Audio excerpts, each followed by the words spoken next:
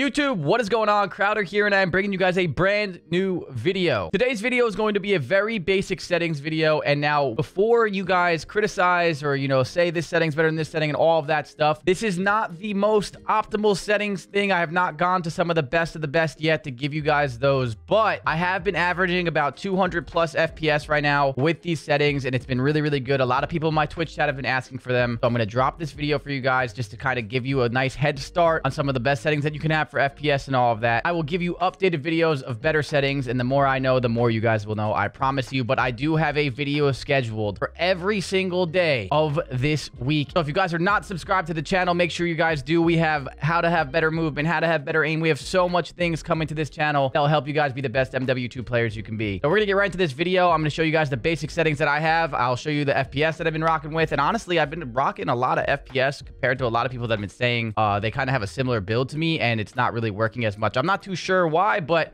I'll give you guys what I got, and hopefully it helps you guys out.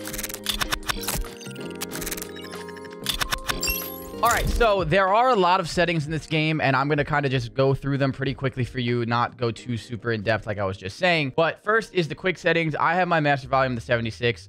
Usually I control everything with my Go XLR and all that stuff, so that's kind of all preference. And then I play on a controller, obviously. The quick settings to show you like your aiming stuff, but we'll get to that in the controller settings and all this stuff. I play in full screen. Get a lot more FPS if you play in full screen, so that's super, super important. And then for brightness, I play on 65. You can kind of go, whatever monitor you have and what's better for you. Again, that's a lot of preference. That doesn't really matter too much. All of this stuff is just the quick settings. It's not really that big of a deal. I do play on 120, but we will get there in the future ones. First of all, and probably the most important for a lot of you guys that are watching this video, controller settings. And there are a lot of new settings and a lot of similar settings from the previous Call of Duties, but these settings are the most important, especially if you're a controller player. And I'm going to explain to you some of them. It's pretty easy. And then I'll give you an explanation of the dead zones and stuff too, just to make sure you guys have that all set. Here for the aiming input device, we play controller. I play on tactical. I do not play flipped. A lot of these are preference, but this is exactly what I play on. Right now, I'm playing 6.6, and I'm playing 0.8 multiplier. If you do 6 times 0.8, it's around 4.8, which is, rounding it up to like 5 sensitivity when you're aimed down sight. I've been liking it for this game a lot, considering there's not a lot of fast moving and not a lot of sliding. I don't think you need to play on a crazier sense. I played on a much faster sense in Warzone, but that's because everyone was sliding around and going all crazy. So right now, I'm liking this sensitivity a lot. I've been beaming people. Everything's been working out for me, so I definitely recommend trying this. Then we go to the sensitivity multipliers. All of these are going to be at 1. I don't touch any of these. The vertical aims stuff right now I'm not doing either. I'm just leaving those completely the same standard. And then aim down sight behavior is hold. When I come out with the movement video, there's not crazy movements, but just like, how to use your movement a little bit better to be better at Call of Duty. I actually do like auto tactical sprint, but you can definitely get away this year without playing with it. So it's totally up to you. I've been using auto tactical sprint, and that might change here in the future, but as of now, I actually do like it. That could change definitely soon. And then equipment behavior, mount behavior, and all this stuff is all very.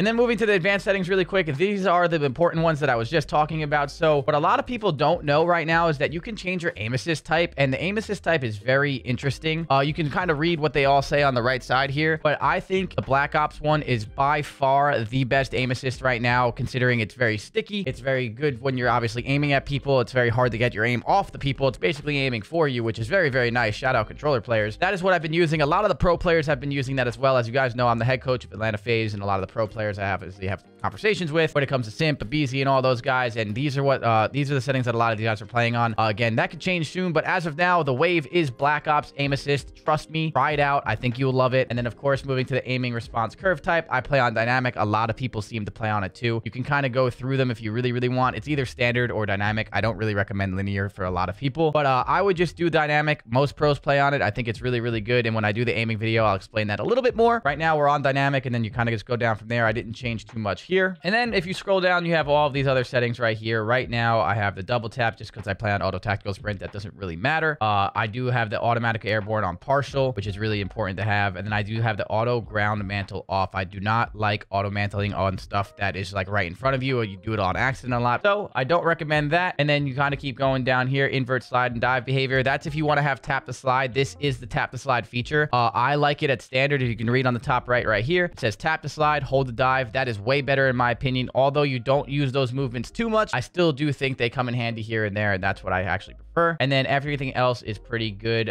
Sprinting door bash is definitely important. You want to have that on. And then scrolling through here, there's nothing else that's too crazy. You can have the quick detonation of C4. I don't really use C4s, so it doesn't really, you know, like that's not a big deal. And then everything else, if I'm correct, is normal. So that's the controller settings. Those are really important. The important ones are obviously the Black Ops aim assist. I do think that's really important. Again, I know I've said that like 3 times now, but I'm telling you, try it out. I think it'll help you a lot. Now over to the graphics settings. I've been getting a lot of FPS, a pretty crazy amount right now in this game, and I play on a 360 hertz monitor. I do play at 1080p as well, but these are the settings that I have right now. I'm just going to scroll through these. I'm not going to talk too much because I'm not a super expert when it comes to this stuff, but I have been getting a lot of FPS. My game looks still incredible to me. I think it looks really, really good. The stream thinks it looks really, really good. And yeah, so this is what we're rocking right now. We are rocking the full screen exclusive 360 hertz refresh rate, 1080p.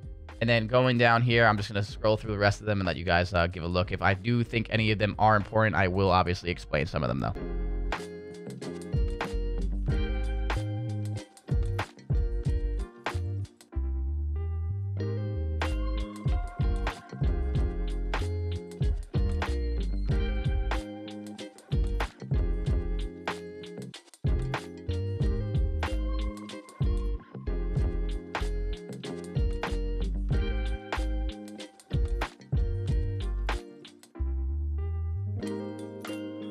Okay, so I know a lot of people are talking about field of view, and that is one of the more important ones in my opinion, especially for when it comes to recoil control, visual recoil, and all that stuff. I do play on 120. I actually do like the 120 a lot. I think this is very important to play on, in my opinion, and even in multiplayer. I was actually kind of not a fan of the 120 in multiplayer when it was the beta. I think this game, they made it a lot easier to see. So right now, I'm on 120, and I do love it. I'll let you guys know what pro players are on. They're on something a little bit lower than 120, around like 110. I'll give you all the updates as we obviously learn more. And then the most important one, though, that I do think people do overlook is the weapon field of view. If you have the weapon field of view on default, it will look obviously just like kind of the default weapon view that you've probably been using right now. But if you change this to wide and you have affected ADS field of view with 120, the visual recoil is basically going to completely go away. It's going to make your guns have a lot less recoil, and it's going to be very much easier to control a lot of the weapons that you shoot. A lot of people do come into my stream and they ask me, you know, why does it look like the guns do not have a lot of recoil? It is because these settings specifically make it very easy to get rid of the visual recoil that a lot of people deal with, and then make it very easy to control. So those are very important. And then the last one that is also very important that I will explain is the first person camera movement. This is the camera shake movement when you're doing everything in the game and the camera is like shaking around, and it's kind of like makes people get like motion sickness and stuff. I don't know. I don't like it on at all. I don't even know why this is an option. I think personally speaking, it should just completely go away and it should just be always set to this. But if you do not have this set, I didn't have this set in the beta at first, and oh my gosh, this is a game changer. You want to go to the first person camera movement, and instead of it being at 100, you take it all the way down to 50. This will help you guys so much, especially with the annoying visual shake and all that other stuff that comes along with this game. This game's incredible. I have been having a lot of fun, but some of that stuff is annoying. You can get rid of a lot of it by just doing exactly what I said. So those are the really important settings in my opinion, and everything else is really good just for your FPS to just be a tad bit higher. Now moving on to the audio settings. Here's the audio settings. This is nothing too crazy. I'm just going to scroll through them for you again.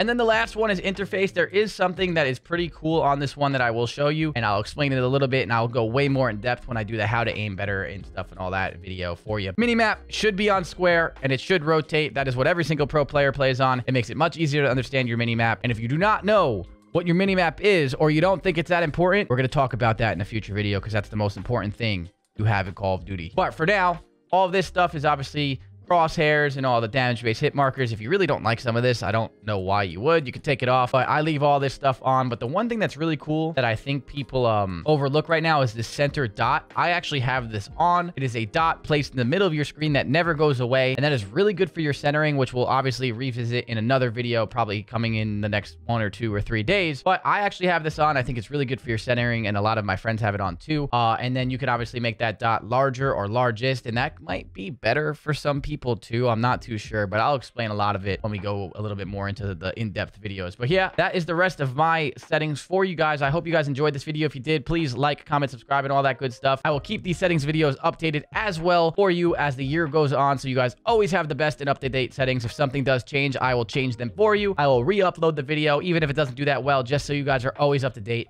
and have the best settings that you can possibly have with the most FPS. Drop a like, leave a subscription on the channel, and I will be uploading every single day for you guys, so make sure you guys revisit the channel tomorrow. I'll see you guys then. Peace out.